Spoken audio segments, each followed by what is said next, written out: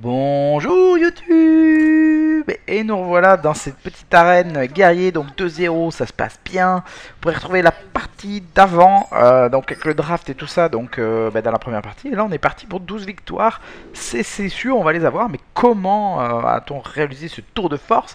Vous allez voir que ça n'a pas été si simple, et on va essayer de commenter toutes ces games. Donc voilà, ça me fait vraiment plaisir. Euh, et là, donc une chose que j'avais pas dite, on va virer le Enzot, là c'est sûr. On va garder tour 1, tour 2, tour 3, espérer de toper un tour 4. Globalement, voilà, j'avais dit quoi? Oui, j'avais fait un tuto, comment drafter un ward, un guerrier dans l'arène. Donc c'était pas de Karazhan, c'est l'extension d'avant, mais bon, ça s'applique quand même plutôt bien. N'hésitez pas à aller le voir dans les playlists sur la chaîne.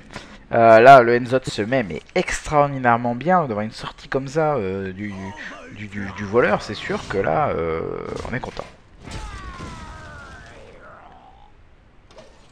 Et voilà, petite fin de tour.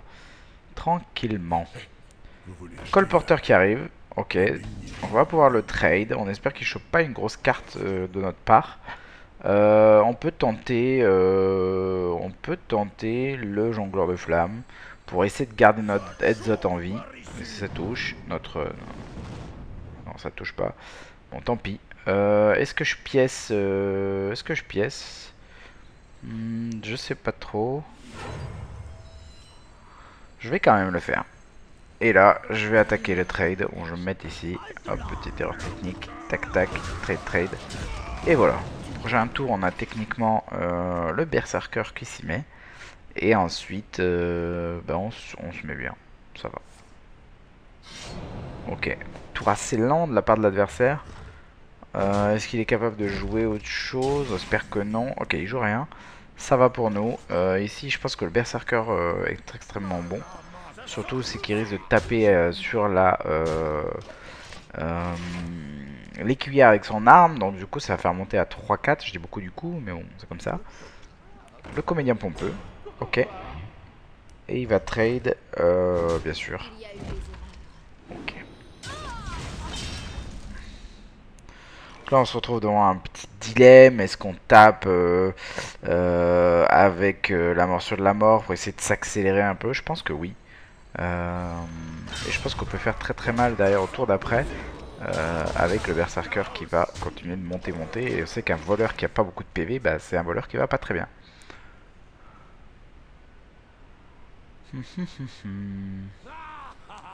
Fiefé, ok, espérons que je chope pas des trucs inconsidérés.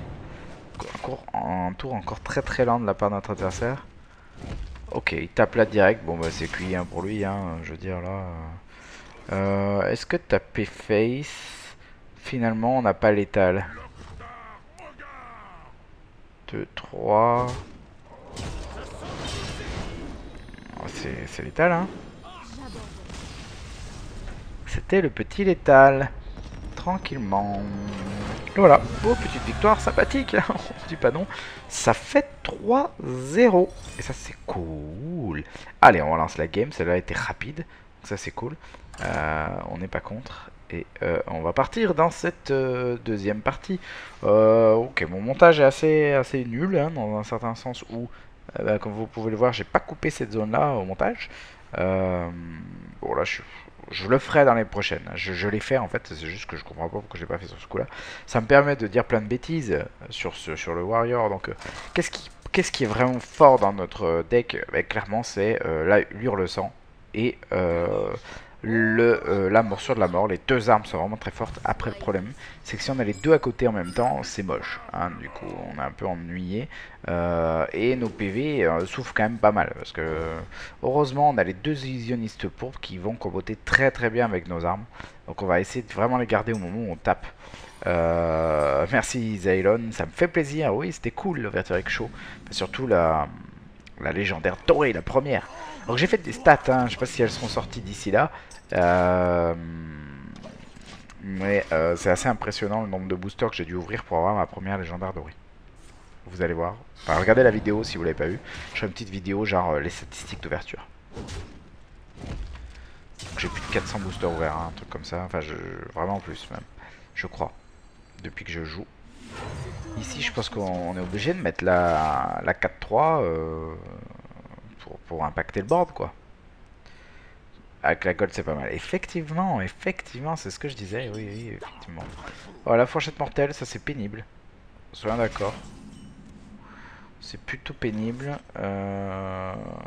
Parce qu'on n'a pas envie de... Est-ce qu'on fait le trade? En fait, je me demande vraiment si on a besoin de faire le trade. Après, le problème, c'est que l'arme, c'est une 3. C'est une 3. Donc là, il faut le faire. Hein. Je pense qu'il faut trade. Simplement parce qu'il peut rééquiper l'arme et me trade ma 4, me trade ma 4-3. Si je fais le contraire. Moi, quoique. Non. Non, c'est pas si simple que ça. Bon, je prends le trade, mais je pense qu'on pouvait se permettre de pas le prendre. Après, je me mets en mode plus sécure. Pour l'instant, j'ai une bonne curve qui va bien. J'ai un tour 4, potentiellement la morsure qui peut être aussi un bon tour 4. En fonction de ce que donne mon adversaire. Ok, ça c'est pas ouf. Ça c'est pénible, mais c'est pas ouf. Oh, je pense qu'un bon engine là va vraiment faire le café grave. Et le petit ping sur la 2-1, là on se met bien. Là le engine fait sur le travail. Peut pas venir ping ma 4-1. Et ça fait du bien. Ça on est content.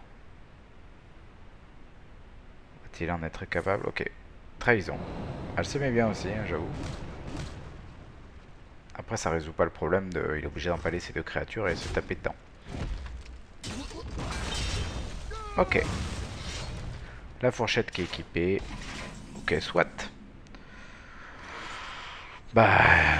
Je pense que Yeti, hein. Après là on pourrait presque taper parce qu'on a tellement d'armes qu'on peut se mettre ce petit point de dégâts qui pourrait nous être utile par la suite. Bon, 5 points de vie, on espère simplement qu'il n'est pas là. Ok, ça serait... On serait heureux de... Non, on n'est pas heureux de gagner. Ah, ça va vraiment nous ennuyer grave. Bah, je pense qu'on va taper dedans. Quoi qu'il arrive, on n'a pas le choix hein, avec cette arme là. Et derrière, on va se mettre la petite verge guerrière. Et on va rien faire. Et ça, c'est moche. Cette 5-6 nous fait très très mal. Je trouve horrible cette 5-6. Je trouve qu'elle est très mal designée pour la reine. Très mal designée pour le ladder. Elle est très mal designée en fait. Parce qu'elle peut te changer la physionomie d'un match en fonction qu'elle gagne ou qu'elle gagne pas. Et ça, c'est problématique. C'est problématique en fait. Parce que là, imaginons qu'elle avait pas marché, bah ça aurait changé quand même pas mal de choses. Après bon, là j'ai ça, il a fait l'erreur de pas prendre les trades. Bon, il fait pas les trades. Moi je prends les trades. Je le prends clairement. Je le prends clairement, j'ai le tour 7 derrière qui va bien se mettre. Et c'est dommage que j'ai les deux armes à équiper, hein, donc forcément. Il se met 5. On prend. Et il perd un stack. Ok, ça c'est fort. Après on est content parce que derrière ça va bien se mettre. Là on fait pas l'erreur de mettre le hands-out hein, bien entendu. On fait pas l'erreur de taper parce que si on tape face c'est fini. On perd l'arme. Là s'il peut pas passer la 3-1 mais il est obligé de taper avec son arme 3-1, c'est pas cool. Oh l'assassiné qui nous fait très très mal.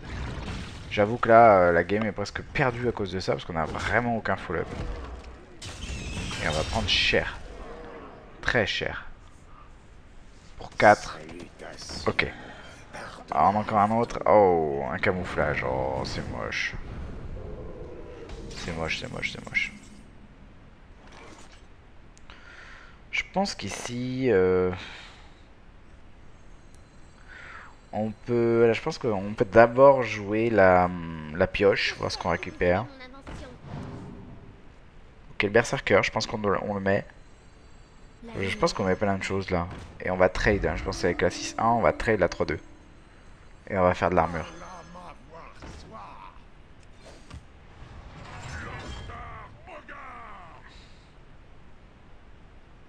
Ouais, prochain tour, notre frappe mortelle va taper à 6. On pourra clean la 5-5 s'il décide d'aller face. Sans taper avec son arme. Ça peut être fort. Surtout s'il trade pas le berserker, ce serait une erreur de sa part. Après, il est pas loin du létal, donc ça pourrait se comprendre. Ouais, il joue bien. Il joue bien parce que là, s'il allait face, c'était la punition.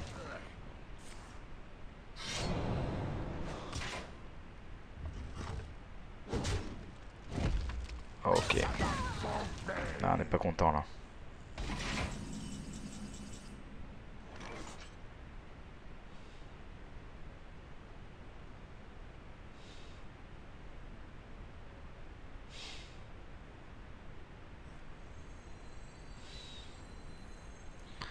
Je pense que on peut taper dans la 2-4. On peut clean la 4-4.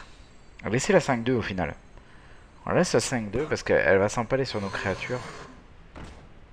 Et on pourrait presque remontoir la 1-1 après avoir un pré-trade dans la 5-2.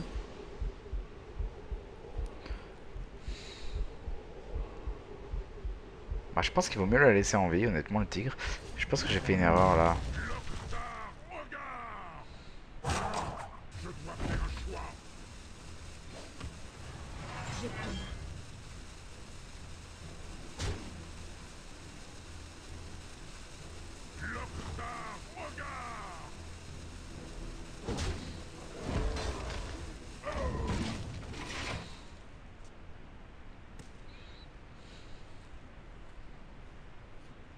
On n'a rien, on n'a pas de follow-up. Et derrière, on a quoi? Le char de force max, le jambon de gare capturé. Donc là, il va nous falloir des bonnes créatures en sortie. Hein. Je pense que c'est peu. Là, on est mort. Je pense que c'est mal barré là. Il a vraiment 10 mana, il peut tout faire. Et là, il part sur des. Oh, c'est fini. C'est fini pour nous. Il a 8 sur le board. J'ai rien pour me protéger. Ah, ah si, peut-être. C'est dommage, il lui manque le petit point de dégâts à chaque fois qui fait mal. Donc là, on est obligé d'y aller à la dure. Hein. Dans la 5-6. Taper avec le Raptor.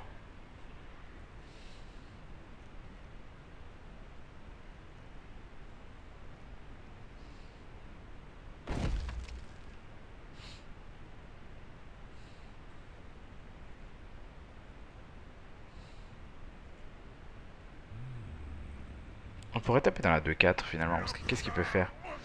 Bon, c'est un peu greedy, mais je pense qu'on aurait pu taper dans la 2-4. Ça aurait été un play plus smart, je pense. Là, ça nous laisse derrière tout le temps.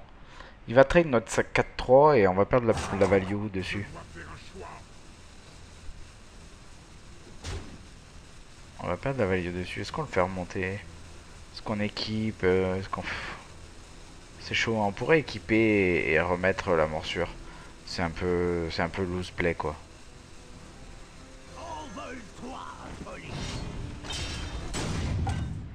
C'est un peu loose play là. Mais bon. Bon, je fais un petit taunt du style, je l'ai pas fait exprès. Ah. S'il nous sort l'Arcanite Reaper, c'est quand même l'abus. J'ai aucun souvenir, hein. Je me souviens plus. C'était il y a 2 jours. 3 jours. Ah. Bon, bah, comment trouver un létal caché, non? C'est un peu ça. Oh là là là là. C'est dommage. Après, qu'est-ce qu'il met? Qu'est-ce qu'il met? Un chapeau de Mikla, il nous met au fond. Il peut pas faire power. Oh oh oh, il nous met combien? 4. On est obligé de taper dedans. Hein. On n'a vraiment pas le choix. Je pense qu'il a des tales derrière, non?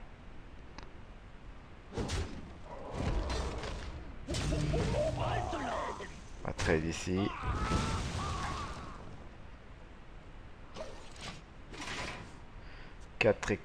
Non, 7. 7. Il est one off. Mais je me tue tout seul après. Hein.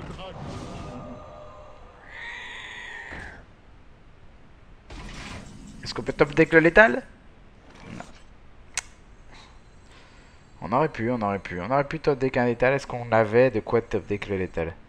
Vierge, machin, panthère, raptor, heurtoir, champion d'extrasa. J'ai pas de... Non, j'avais rien pour... la frappe en tête, je l'ai déjà utilisé.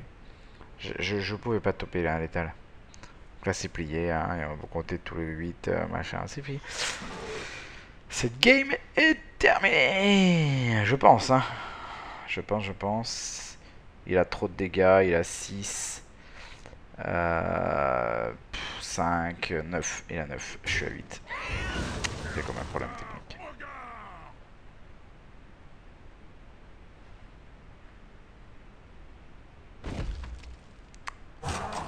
fais des comptes, mais je suis fatigué. Ah là là, cette arme qui a carry hein, chez lui. Le fort banc qui a bien fait le taf. Bon, je fais pas exprès, hein, je réfléchis vraiment. Mais l'objectif c'était de le... Je le fais pas au cas où il est pas vu qu'il y avait l'étal. Des moments où on a un peu la tête dans l'eau, mais bon, il le voit. Bien joué. Oh non. Bon voilà, bah écoutez, 3-1. 3-1, ça fait la game hein, quand même, soyons d'accord. Bon, il était un peu dur. On a eu... Ouais, il nous a bien pris quand même. Il nous a bien pris. Voilà, voilà, ça arrive. Bon, bah écoutez, je vous dis au revoir. Merci de m'avoir suivi. N'hésitez pas à mettre des pouces, à suivre la suite. Et puis à très bientôt. Salut, ciao.